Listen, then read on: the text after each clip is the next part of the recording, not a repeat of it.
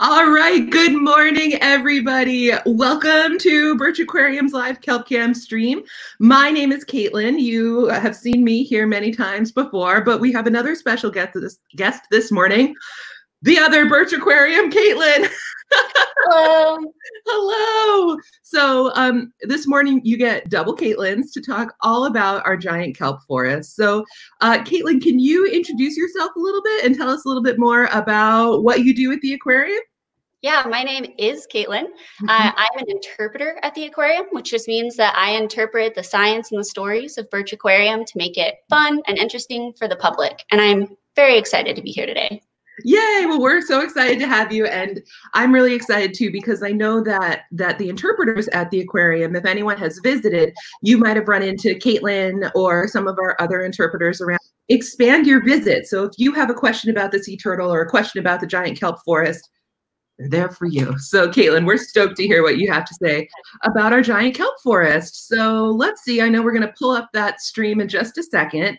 Oh, it's looking good this morning. Some beautiful light. I live inland of La Jolla, and I can see from a distance that it's sunny down in La Jolla. So I'm happy that our giant kelp is getting plenty of light. Kaitlyn, do you want to tell us anything you like about this exhibit or any fun facts you know about our giant kelp forest exhibit? Yeah, I'm actually really excited because there is kelp in the kelp forest. Yeah. So I know in the last week or so, I guess they got permission to get more kelp, which is really awesome. Mm-hmm. So kelp itself is one of my favorite things because it's not a plant, not an animal. It's like an algae, and the algae, a giant kelp can grow like 100 feet. So, and in certain conditions can grow almost 2 feet a day. So it's, as you can see, the waves are kind of pushing it around. So it does really well in very wavy environments, really cold environments. And that's because there's a lot of nutrients in those environments. Yeah, and what's really cool is, I know we've talked about it a few times, but the water in our giant kelp forest exhibit is brought in from the ocean. So there's a big pump at the end of Scripps Oceanography's research pier, which is located at La Jolla Shores Beach. And that water is brought up from La Jolla Shores and is used in the research laboratories at Scripps Oceanography, as well as many of our exhibits here at Birch Aquarium. So our kelp is getting a lot of nutrients, and actually this time of year is really good for giant kelp because it is the spring plankton bloom, which means there's a lot of micronutrients in the water, which is healthy for plankton. That allows plankton to explode and grow because of those nutrients. And then also the days are getting longer, which means more light for photosynthesis for our kelp. So that way it can grow those 2 feet, like Kaitlyn was telling you. Anyway, it looks like we have a few people saying hello this morning. Hi, Allison. We're happy to see the giant black sea bass is your favorite. She's definitely a crowd favorite. Kaitlyn, can you tell us anything about that cool giant black sea bass? Yeah, so that giant black sea bass is an endangered species. It's a protected species. It's amazing. And we're really excited that we have her. She's been with us since the aquarium opened, and she weighs about 300 pounds. And what's incredible about that is that she can grow even larger. So I think the largest specimen ever captured was closer to like 600 pounds. So that's pretty really amazing. They can get really big. And you can see she really likes to be up at the top. But my favorite thing is sometimes when, you know, it's not very crowded, or sometimes in the morning, she'll go down to the bottom left-hand rock and she likes to scratch herself on it. So that's really cool to see. It is super cool. And if you guys tune in on the Kelp Cam earlier in the morning or a little bit later in the evening, we run a feed overnight so that you guys can actually see the Kelp Cam. Since at night it is dark in this exhibit. But if you tune in early in the morning, or like maybe around 6, early 7, you might actually get to see the giant black sea bass coming down a little bit more. Definitely in the evenings and at night she comes down a little bit more. Hi there. Oh my goodness. Kristen asked us to say hi to Autumn, who is 7, tuning in from San Diego. Hello, hello, Autumn. Hi, Autumn. We're so glad you were able to tune into the giant kelp forest with us. And what I want to know is, maybe, Autumn, you can help us spot, there is a moray eel taking a nap at the bottom of the exhibit on the left-hand side. I wish I could point to it for you. But can you guys spot that moray eel that's taking a nap kind of down there on the left?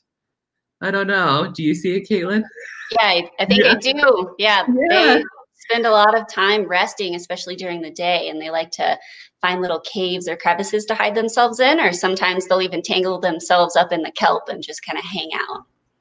Oh, it's really cool. And some people actually, when the aquarium is open, they will come and find someone like Kaitlyn, one of the interpreters, or some of our volunteers, and say, the eel is stuck in the kelp. We need to help the eel. The eel is stuck. And we say, thank you for letting us know. But the eels actually like to wrap themselves up in the kelp at times so they don't drift away when they're taking naps. Yeah, and they have really kind of like mucousy, right slimy skin, so they can kind of wiggle their way into really tight crevices and be totally fine. Yeah, and I think we have 4 eels in this exhibit, 3 eels in this exhibit, about that many. I'm not quite sure. Yeah. But those eels are some of the oldest animals we have at the aquarium, in that they've been with us since the original Scripps Aquarium that was located down the hill at Scripps Oceanography. So these eels are more than 30 years old, which is really cool. Yeah, Kaitlyn, do you have anything else you want to add about the eels?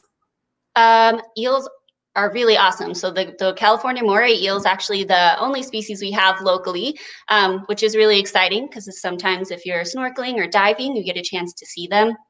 What's really awesome about eels is that they don't have like the gill covers. They're like called operculum for fish. And so they constantly kind of look like they're talking at you because they have to open and close their mouths all the time to be able to continue like pushing water over their gills. So that's really cool.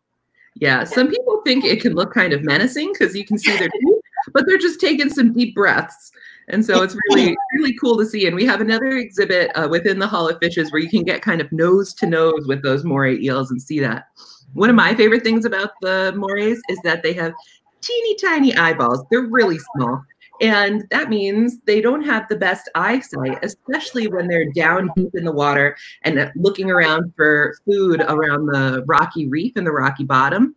However, they do have a great sense of smell, and they have 6 nostrils to help them smell and find their food. So I think if either one of us, Kaitlyn's, had 6 nostrils, we'd be able to sniff out something to eat. Really fun. Let's see. Tracy is asking on behalf of Benjamin, who what actually happens is you can actually see it right here at our kelp cam is that after kelp reaches the top of the water, it kind of starts flowing over the top of it and expanding outward that way. So kelp has a really flexible stipe, which is kind of like a stalk or like what like a twig would be like. And it's really flexible. So as it grows up to the top, it kind of just keeps growing and bending over. And it also, kelp has these little gas bladders that help it stay afloat in the water. And so the gas bladders continue just helping it float along the top of the water. So it doesn't go out of the top, but just kind of floats along the top once it reaches that height. Yeah, that's a really great question, Benjamin. I don't think we've gotten that question before.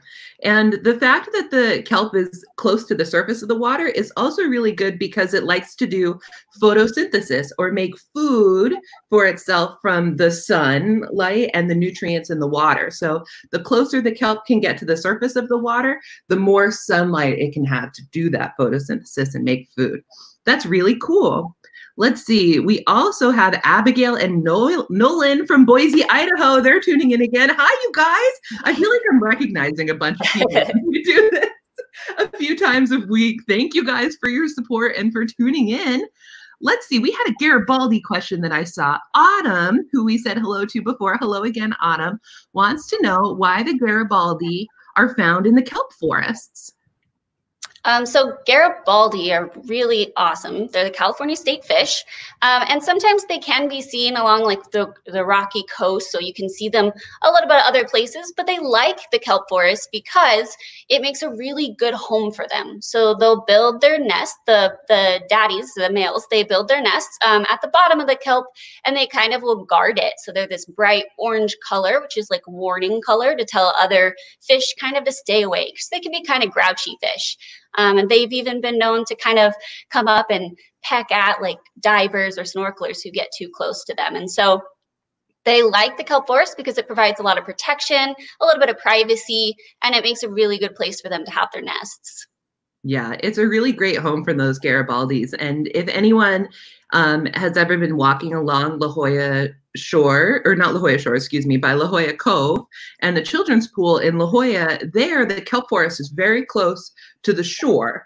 And what's really neat is sometimes you can actually see the Garibaldi from the land there. So when we're all able to go back out to the parks, make sure you keep an eye out because you don't even need a snorkel to see the Garibaldis by La Jolla Cove a lot of the time. Have you ever spotted them from shore there, Kaitlyn? Maybe we Yeah, can. I have, especially from like up on top of the cliffs. You look down and then suddenly they're really cranky. So a lot of fish will be brightly colored because they're poisonous or venomous, and they just want to tell others to stay away.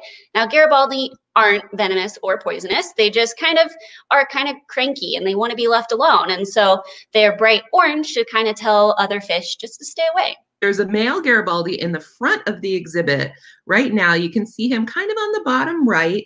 And what he is doing is grooming his algae patch, which is the place he hopes the female or the mama Garibaldis will come and lay her eggs. And we actually posted a video over the weekend of our aquarist, Vince.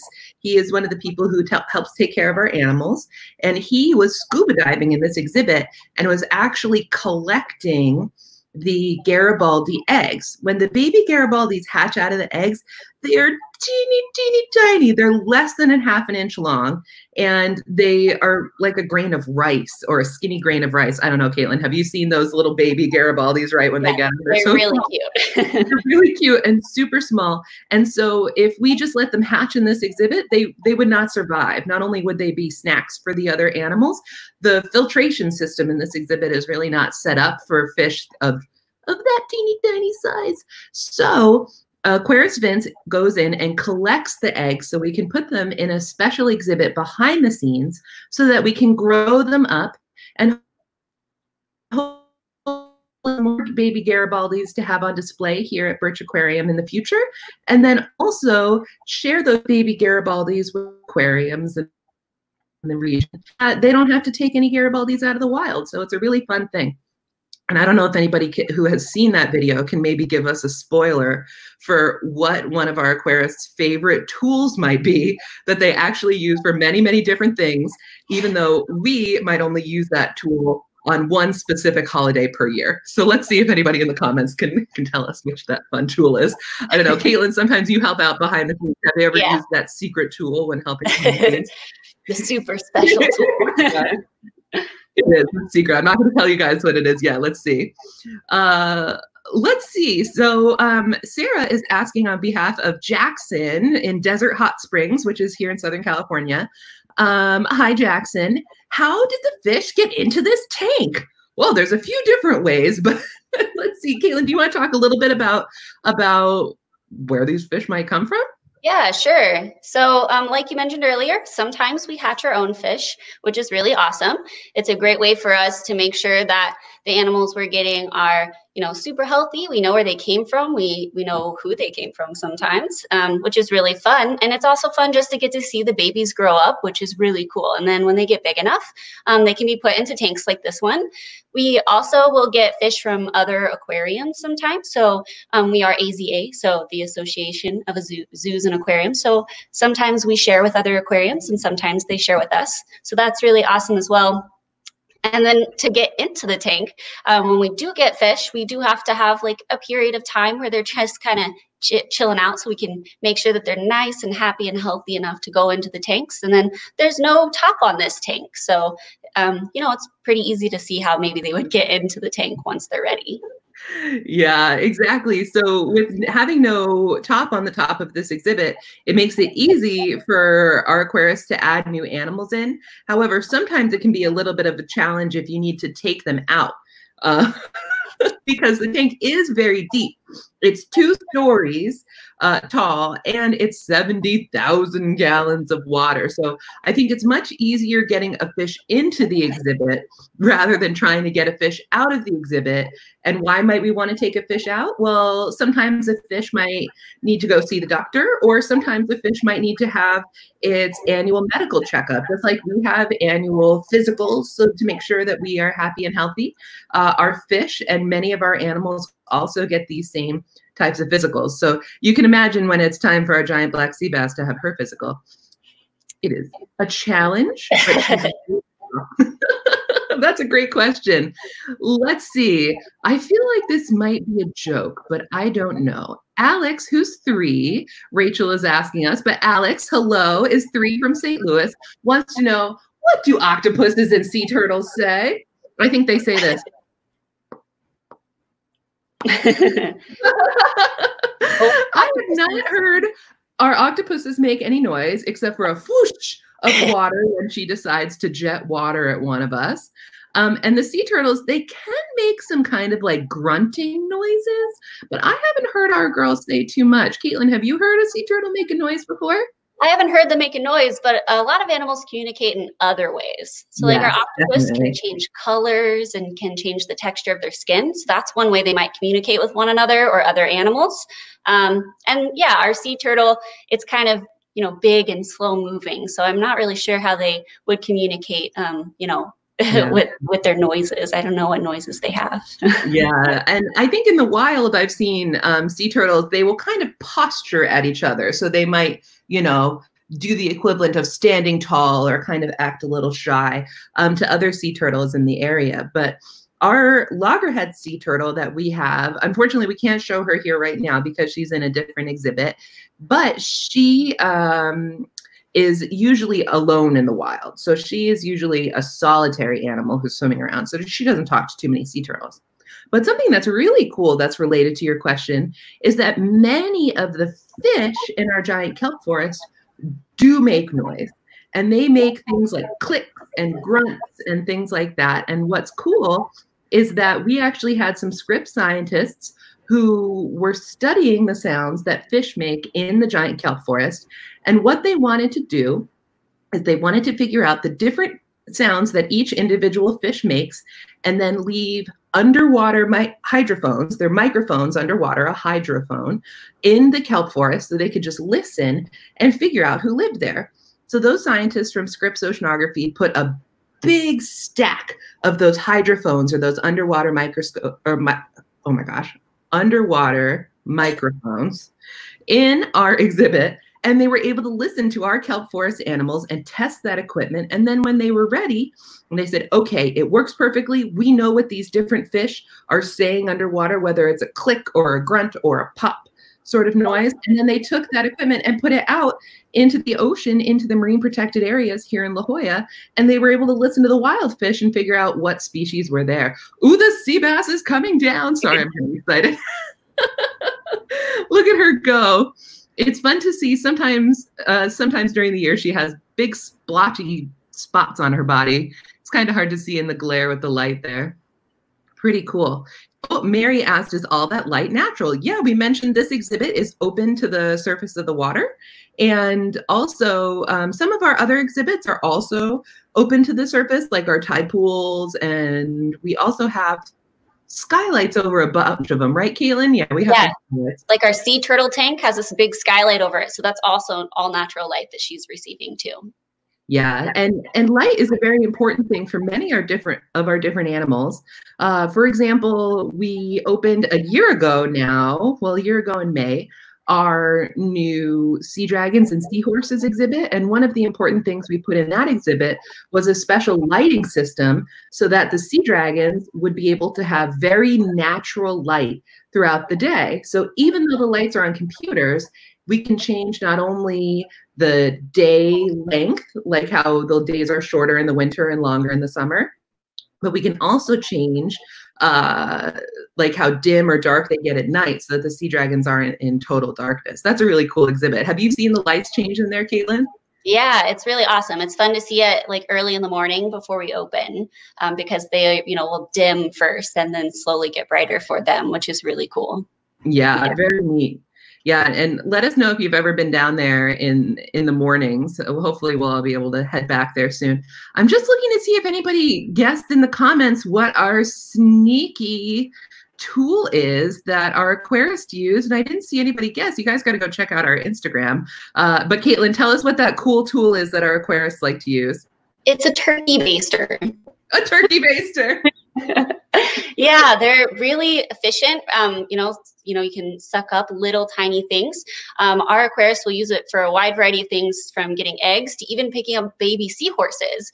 And it's great because it doesn't damage like the surface of the egg or the seahorse babies, or even the fry, the little baby fish. It won't hurt them because you're sucking them up, and they never have to be out of water. So when you suck them up in there, there's still water in there. So that's really cool. Yeah, and it gives much more control than you think a turkey baster would have for those tiny animals. Yeah. Very cool. They like the big ones, those are the ones that you can get a lot at once. Yeah, otherwise, right? you'll be in there all day. When we're open, we have behind the scenes tours that take people back to our seahorse breeding room. We have been breeding seahorses for more than 25 years. Kaitlyn, I forget, do you ever lead those tours? Yeah, I do. Yes. And they're really about that fun. breeding room? Seahorse area. You feel like you're really, underwater with them, which is really cool. And you can see all the brand new babies because that's where they go when they're born. And it's the cutest thing in the whole world, just to watch those little babies float around. And it's really cool getting to give those tours because I get to see those babies kind of grow up and either go on to other zoos and aquariums, or to stay here with us and go out on exhibit, which is really exciting and really a cool thing to see.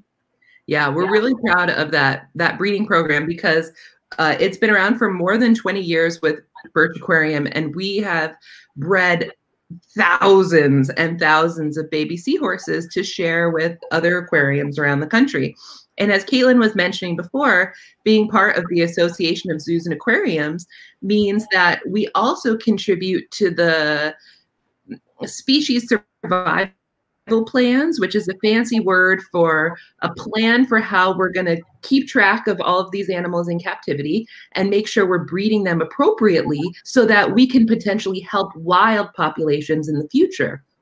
This is because some types of seahorses are, unfortunately, their numbers are much lower than they used to be because of people taking them out of the oceans and from their habitats for things like the medicine trade, thinking that they're good for traditional medicines, or for the aquarium trade. And many populations of seahorses are much lower than they used to be.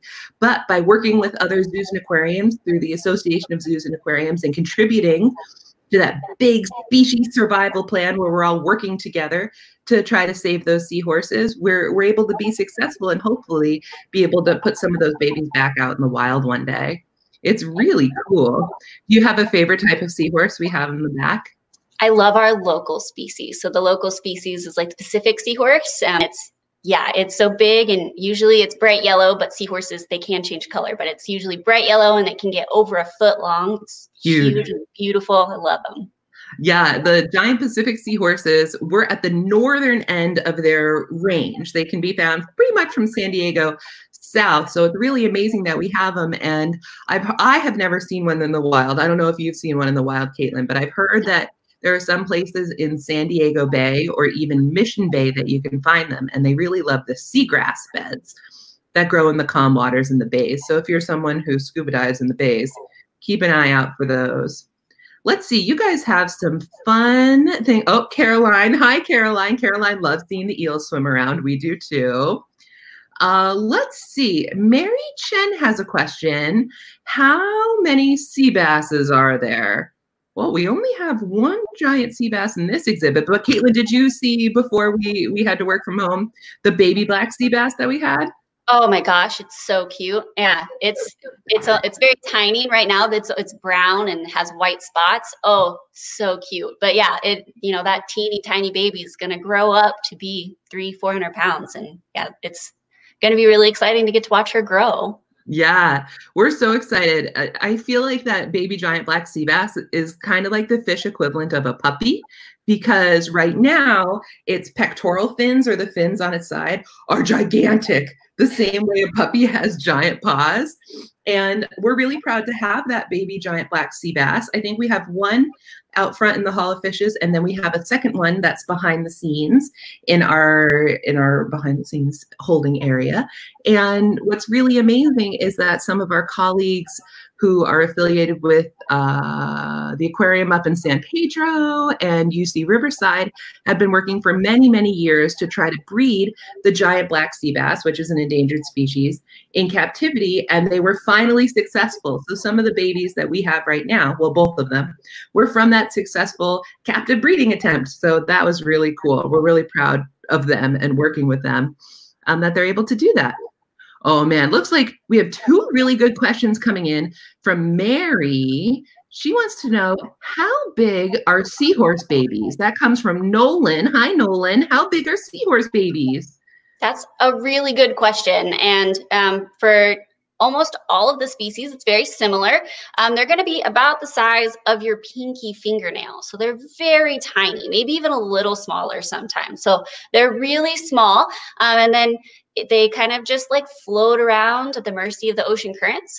Their tails aren't super great at hitching or latching onto anything yet. So adult seahorses, they have prehensile tails, so they can latch onto things. So that's really awesome that we get to see them. So we have them in round tanks that have a circular flow that allows them just to kind of float in the middle. That way that they don't have to try to latch onto anything or get stuck in any corners. Yeah, and they're really cute. Hopefully you guys will be able to visit when we're all able to go back and see those baby seahorses. And actually, we had a blog post that is either coming up or going to go up soon that does have a video of some of those teeny tiny baby seahorses that Kaitlyn's talking about. They are so cute.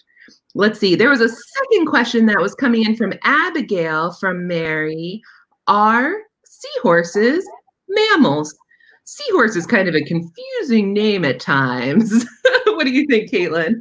It is a really confusing name, but they're not horses and they're not mammals. They're actually just fish. They're just fish that look a little funny. So they're kind of vertically oriented instead of side to side like regular fish. And instead of having a tail fin like normal fish do, they have that prehensile tail. So it's easy to get confused because they look so weird and they kind of look like horses, right? They have that face, that long face, but they're just fish. They're just very special, beautiful fish. They are very cool fish, and they have gills like other fish, and they have fins on their back like other fish, and their heart has 2 parts to their heart. Our heart inside has 4 parts, but fish have 2 parts in their heart. So those guys are definitely true fish. Those are great questions, you guys. Let's see. Oh, Gina has a really sweet question. Are the fish nice? What do you think, Kaitlyn? Yeah, so a lot of our fish actually are really nice. So our aquarists will dive into this tank a couple times a week to feed them and to clean the tank, and sometimes for special occasions like to collect those eggs. And the fish will swim all around them. So sometimes the horn sharks will swim up to our aquarists for a nice good scratch or a pat. And then sometimes the fish really are excited about the food, so they'll just kind of go ahead and they flash or rub up against, the aquarius just to show them their excitement and to get a snack. So yeah, fish can be nice too. Yeah, and I think also I'm surprised every day. I feel like I learn new things from our Aquarius team, and that a lot of the fish can have personalities as well. They can have a grumpy day, some of them, or they can have a more friendly day, just like we could have. So even though fish and people are different, sometimes they can act in similar ways. And one of my favorite creatures that is very nice and she's very funny is actually not a fish, but it's our giant Pacific octopus. Octopus are invertebrates. They're not fish. They're mollusks. They're related to things like squid and cuttlefish and other cephalopods, which means head foot. Very cool. But our octopus, she has quite the personality, and she definitely sometimes has days where she feels like coming over to play with the Aquarius team or anybody who's back there. Every single day, she has to have some sort of enrichment or play time to keep her really smart brain activated, but also some days she's like, I don't feel like talking to you. And some days she can even be a little bit mischievous. So she'll come over, she'll act like she's being really nice, and then she'll squirt water at you with her siphon. And I am convinced she's like giggling to herself. So though not a fish, many of our animals have some pretty fun personalities. Let's see. I saw a question a little bit further up that I want to go back and find. That was a question about two of the types of sharks that we have in this exhibit. Here we go. Allison, what do the horn sharks and the leopard sharks eat? So we have, that's two of the three types of sharks in this exhibit. Maybe Kaitlyn, do you want to tell us about the three types of sharks that we have in our giant kelp forest? Yeah, so we have horn sharks and leopard sharks, like you mentioned. We also have swell sharks. So the leopard sharks are the bigger one. It's actually swimming across the front right now. They have kind of those saddle-like patterns, those dark patterns on their backs, and they're really awesome. They can reach about 6 feet, so it's pretty big for a shark, for one of our sharks. But their mouths are really tiny and at the bottom of their faces. So you'll see them out in the wild cruising along the bottom and just kind of resting and chilling. And so they actually will eat squishy things like squid, or sometimes they'll eat crabs or things that are found on the bottom of the ocean as well. And so they eat very small things. And then our swell sharks and our horn sharks, which, thanks guys, you're swimming right across the front. Yeah, they swim right up. Yeah. Doing me a favor. So they're actually even smaller. So they're only 3 to 4 feet, which is pretty tiny, and they're really cute. And so they'll eat smaller fish and smaller chunks of fish. So ours get fed from our Aquarius. And like I said, sometimes they like to come up and get an extra snack by getting a pet or coming up to see whoever's feeding.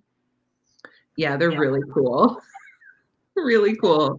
And sometimes our aquarists, when they go into the exhibit to feed the animals, they also do cleaning when they're in that exhibit. And sometimes they'll actually find the eggs from the horn sharks and the swell sharks. And if those eggs are viable, or if they've been fertilized, we'll grow them up behind the scenes or in our nursery exhibit and have some baby sharks. So it's pretty fun to see those little baby sharks growing. If you want to see a little bit more about those baby sharks, we did a really fun one of these live kelp cams last week, 2 weekends ago, over the Easter holiday weekend, when we had Scuba Bunny go in and we showed what those shark egg cases look like. So if you're curious and want to see a little bit more about those shark eggs, check out that video. It's really fun. Let's see. We got a couple of other really great questions. Oh, Linda got a membership for Christmas and can't wait to use it. Well, congratulations, Linda. We can't wait to welcome you back to Birch Aquarium. And if there are any other members who are watching, please know that we are extending the memberships for the period in which we're closed. We're going to be extending everybody's memberships. And we're also selling gift memberships right now. So that's a really fun way to support the aquarium for buying a gift for someone now, which will be a really fun experience gift in the future. So thanks for being a member. Oh, there's some other people I want to say thank you to while we're on right now. It is actually National Volunteer Week. We love our volunteers at the aquarium. At any day that anybody comes to visit us, we have many volunteers, both in the front of house and behind the scenes, helping our aquarius team, and even in our classrooms. We have more than 500 volunteers who are going with us each year, and their time is invaluable and their help is invaluable, and we really love working with them. So you'll see some volunteer appreciation posts on social media coming up. And I think our volunteer Richard, who I've worked with many times, he's so great. Kaitlyn, have you met Richard before? I definitely have. Yeah, we love Richard. He's the best, and he is at the aquarium more than anyone else. I think he clocked 700 volunteer hours in 2019. So huge thank you to Richard, and huge props to our team of volunteers who come and help us and help make Birch Aquarium what it is today. I can't wait to see all of them when we're back. Oh man. Let's see. Oh, someone wants to know, and I don't know if they're trolling us or not, but if they can watch the video without us talking. Yes, you can. You can tune in on our Kelp Cam anytime, 24 hours a day at aquarium.ucsd.edu, and you will not see our smiling faces. You'll just have the lovely zen of the Kelp Cam. Let's see. Oh, Mary has another question from Abigail. Do you have fish with bioluminescence, or that glowing stuff? Do we? Do we?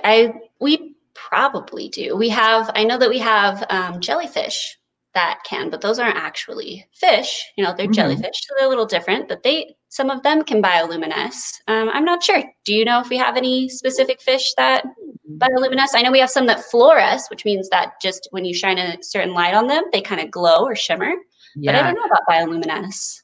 So anyone who visited Birch Aquarium maybe 2 or 3 years ago, we had a really cool exhibit that was called the Infinity Cube that highlighted bioluminescence, or light that is created by creatures, in this really cool art exhibit. And so part of that exhibit, we did have some samples of preserved fish that were ones that did bioluminesce or light up.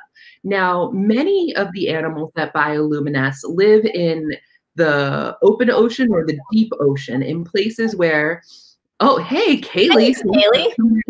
Coming in hot. I didn't know the Boccaccio did. But many fish live in the open ocean, do bioluminesce and fluoresce as a way to communicate with each other, as well as a way to perhaps startle predators or warn other animals to go away. Or to come towards them. Sometimes they use it as like a bait. But we just had one of our aquarists pop in, and she said the Boccaccio, which is one of my favorite types of fish because it's fun to say Boccaccio, does bioluminesce. That's cool. Also, and do the weedy sea dragons bioluminesce or biofluoresce? I think they fluoresce. I think they might biofluoresce. And as Kaitlyn was mentioning, there's a difference between bioluminesce and biofluoresce. Guys, we're turning it into a biology lesson. Do you want to tell the difference to everyone again, Kaitlyn? So bioluminescence is when an animal can create its own light, and then biofluorescence is when if you shine a specific light on the fish or the animal, that then it shines that light or glows or something like that. Right. It's very cool, and it's definitely worth watching. If you've ever seen some of the episodes of Blue Planet or Planet Earth, they have some really amazing footage on there to see, and some of it's computer, but a lot of it is natural, which is really neat to see.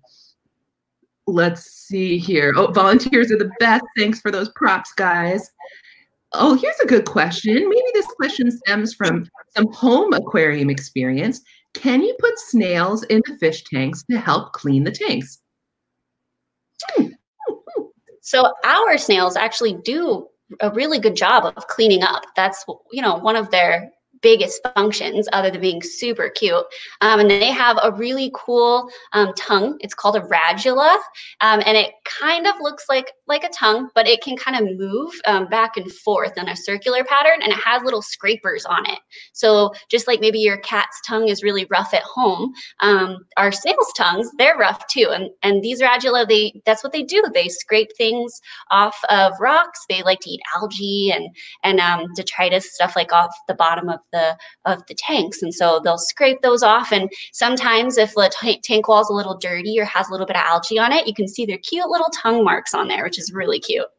Yeah, I've definitely seen the abalone in our Pacific Northwest exhibits. Sometimes they'll be sucked onto the glass, and they're technically a type of snail, an abalone, and you can see that funny looking radula eating up the algae on the acrylic on the what looks like glass in the front.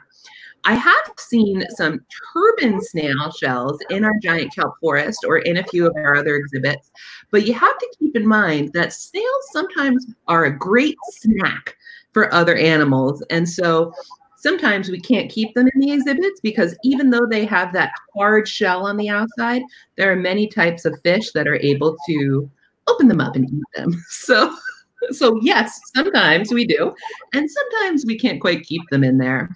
All right, guys, so we have about 5 more minutes that we're going to be on to talk with you guys. So please ask us a few more questions. I also wanted to let you know that we're going to have a very special, another one of these tomorrow. It is actually not Kelp Cam themed. Dun, dun, dun. For Earth Day tomorrow, we are going to have our aquarist Fernando on. And Fernando is one of our senior animal care aquarists. And he has some really amazing experience when it comes to studying coral and also growing coral up here at Birch Aquarium. He's worked at the aquarium. We'll have to ask him how many years he's worked with us, but he's been with us since before we were at this location. So my guess is 27 years, close to 30 years. So we'll have to ask Fernando. You guys can help us ask tomorrow. But we're going to be on with Fernando tomorrow morning at 10 a.m., I believe. And he's going to be able to talk about coral conservation, give you a little bit of a behind the scenes look at our coral propagation program, just like we breed seahorses and sea dragons and baby fish. We also have corals reproduce behind the scenes. And we also sometimes work with Scripps Institution of Oceanography scientists on helping understand how coral is adapting to our changing planet and things like that. So we got the link in the comments for you guys, or just tune in on our Facebook Live tomorrow morning at 10 a.m. Pacific time, San Diego time. And we'll have Fernando talking about coral. We have some really fun photos of coral from behind the scenes at Birch Aquarium, and then hopefully from one of his research trips to Curacao, which is a very cool place to study coral and things like that. So I really encourage you guys to tune in. It'll be a fun way to spend Earth Day morning from home to hear about corals from Fernando. Very cool. So let's see. Do you guys have any more questions for you? Let's see. Oh, Kristen has one more question. What do your fish eat? And I think we can maybe just talk about this exhibit, our giant kelp forest, because we have like more than 6,000 different creatures at the aquarium. So that'd be a long lunch list. Kaitlyn, do you know what the guys in this exhibit usually like to eat? Yeah, so in this aquarium, obviously you can see there's a lot of different animals and they're all different sizes. So maybe you have some of the smaller fish down at the bottom, like the Garibaldi, and some of our larger fish, maybe up at the top, even like our giant black sea bass. And so what's really awesome is that our aquarist actually will jump in there with them a couple times a week, and we'll actually feed them a wide variety of food. And so our giant black sea bass will get whole fish like mackerel, and then sometimes they'll cut up little mackerel, they'll cut up squid or Kaitlyn, which are like little fish that you might have seen at like a dolphin show or something like that, and even clam tongue. And they'll chop all of those up into smaller pieces, and then sometimes they'll even have little bits of krill and stuff like that for the really small, and then they will kind of broadcast feed, which is whenever they throw a bunch into the water to get all the little fish at the bottom fed and excited.